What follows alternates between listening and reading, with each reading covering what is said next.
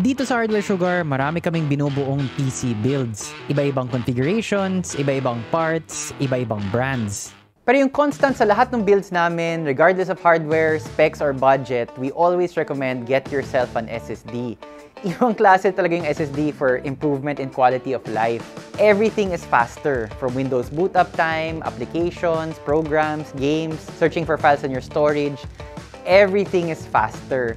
Tapos yung bilis na yun, nararamdaman mo talaga. Yung ibang upgrades kasi, parang inisip mo, ang mahal-mahal ng gastos ko, pero bumilis ba talaga computer ko? Parang walang effect, parang wala akong nakikita na bilis. When you get an SSD, especially if you're coming from an old hard drive, mararamdaman mo talaga yung bilis niya.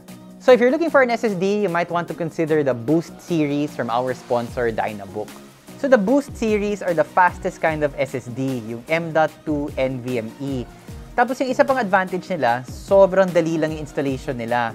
As in, rekta na sila sa motherboard, wala na mga kable, you don't need to worry about connecting any other wires. Just slip it into the motherboard and you're good to go.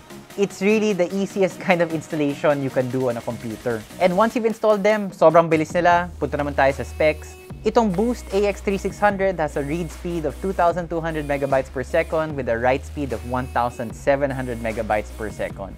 Plus, yung big brother niya, yung AX5600, mas mabilis pa, with a read speed of 3,300 megabytes per second and a write speed of 2,800 megabytes per second.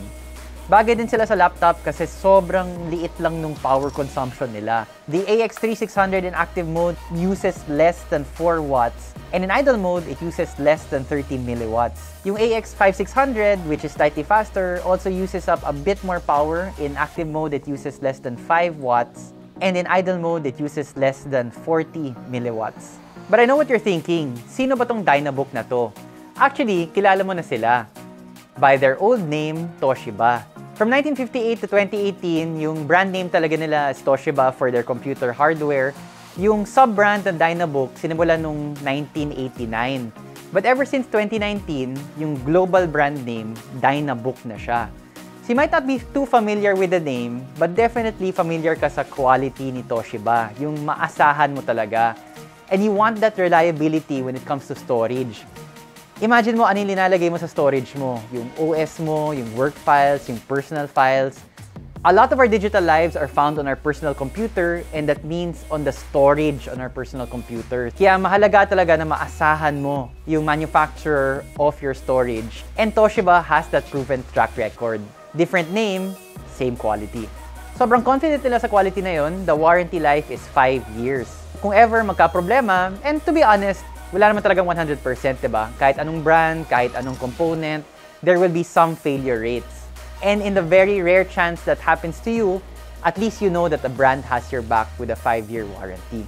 Kaya no joke guys, really get yourselves an SSD. Kung wala pa kayo, it will really change your life. And if you're looking to upgrade or build a new PC, definitely consider the Dynabook Boost series.